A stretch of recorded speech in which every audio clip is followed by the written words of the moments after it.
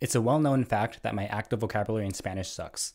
When you spend 99% of your time with this language just reading and listening, that's going to be natural. But over the past month or so, I've slowly but surely been trying to improve my active vocabulary and been trying to master domains. If you look at my language learning sheet that's online for everyone to see, it's obvious that I haven't put in as much time as I'd like to, or as I would have liked. But anyway, what I've been trying to do is master domains. And what I've done is I've compiled this list. Let me make sure I'm on the right screen. Yeah.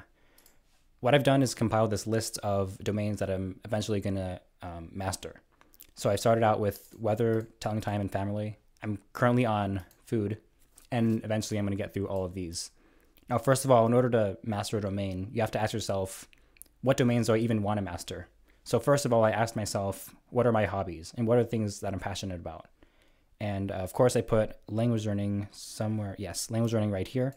I'm passionate about chess, geography, astronomy. But the other ones I got from a list of high school and college classes. Because if you really think about it, taking high school or taking classes is basically like mastering a domain. So what I did is I searched up list of high school or college classes or whatever, this website right here. And Brave makes this page beige. But anyway, I was going through this list of a bunch of different college classes or high school classes. And it's not really about putting every single one down, but it's about getting ideas in your head. So I skimmed through all of this and compiled, I just chose the most important ones, the ones that stood out to me for things that I'd eventually like to master. And that's how I got this list right here. Now, if you know anything about me, it's that I don't really talk, or I don't really speak the languages that I'm learning very often. Again, 99% of the time, I'm just listening and reading. So when I do want to speak, it's usually in front of a microphone. I'm usually not speaking to anyone else. It's just me recording my voice into this microphone and then listening to it again in order to correct my mistakes. So what I do, for example, when I mastered the weather domain, I went to this website that goes over how to say weather terms in Spanish.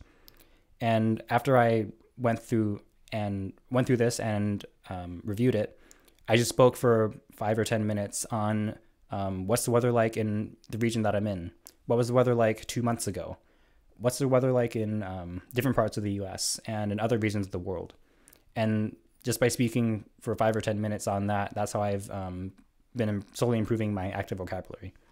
And this is a pretty rudimentary article on how to say, how to talk about the weather, but it actually is very important, especially when you're at a high level, to get down to the basics, because I feel like you'll understand it more and it'll stick in your head better.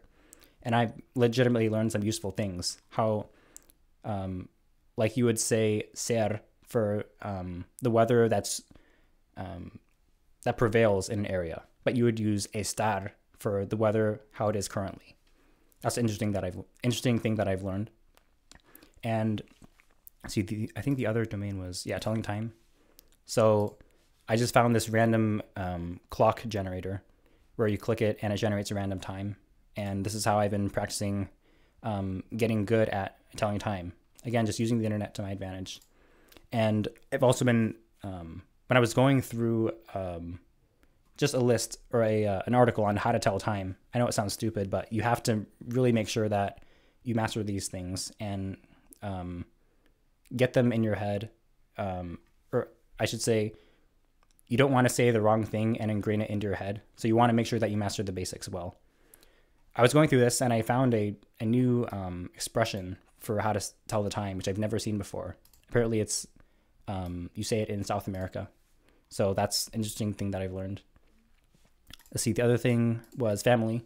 I don't have a tab here, but I've just been going through, I guess I've been going through the idea of, can I name all of my family members? And can I say all of my family members? The final domain that I'm currently on is, food. So you might have guessed it from the random generators. I just found this random generator online on how to, saying random foods. So what I've been doing is clicking generate, going through a list of foods, going through each one. And even though it's in English, that's okay.